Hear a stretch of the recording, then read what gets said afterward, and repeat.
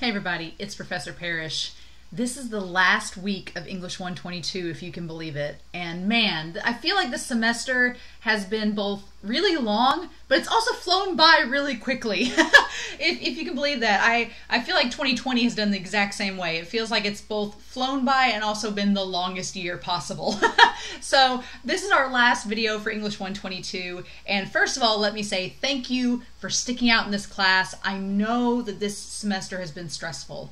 I know that some of you have had classes moved online, back and forth. I know some of you are dealing with trying to stay safe and also be with family and friends. And I know it's just a difficult time for everybody right now. And so the fact that you've stuck through this class speaks a lot of volumes for your efforts and for every bit of hard work you've put in. So first of all, thank you for being awesome and for making it this far.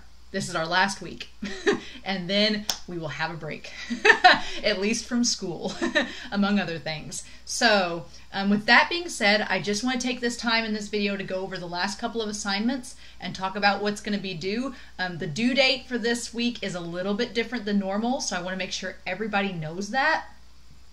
But with that being said, let's go to course content. I've kept in the faculty version so that I can pull up and show you all.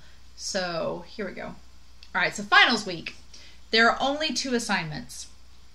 They are both due by Friday, December 18th at 11:55 p.m. So not Saturday, not Sunday. Everything is due Friday the 18th because that is the last day of our semester. I'll have the weekend to grade and I have to turn in grades by Monday. So everything is due by Friday night. No exceptions, unfortunately. That's a college policy. I don't get to make that. That's just how our college works. Once Friday 11:55 goes on, technically it's midnight, but once 11:55 passes, then everything the semester's cut off.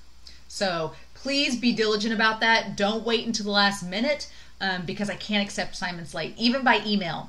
I cannot accept them late. That's just college policy, and I don't want anybody to lose all of these points because you've waited until the last minute.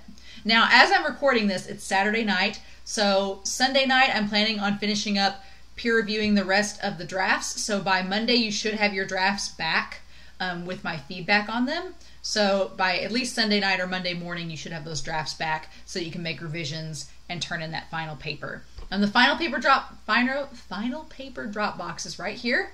It's going to open tomorrow on Sunday, December 13th. Please don't turn in your final paper until you've gotten feedback from me. That way you don't turn it in and then I'm like, hey, you should have done this. And you're like, oh, can I resubmit it? And I'm like, no. So please just wait till you get your feedback and then you can submit the paper. The final exam is going to be due on Friday as well. And I'll go ahead and show you what that looks like. Because, let me go to Test Builder here and show y'all. Basically, there's 3 sections. There's a fiction section that has 7 questions.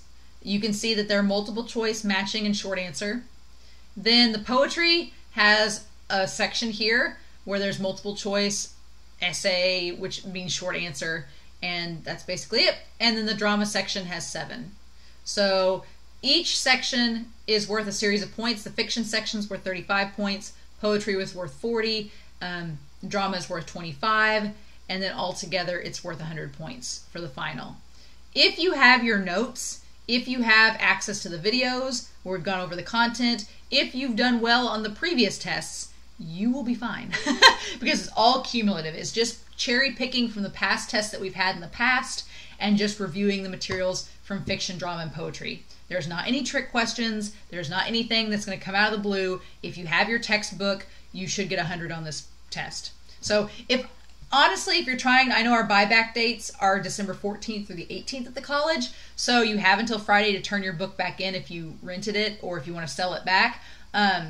Keep your textbook to take this final exam, and then once your final is over, then get rid of your book, because I would definitely, if you have your book on you, then this is going to be a pretty easy final.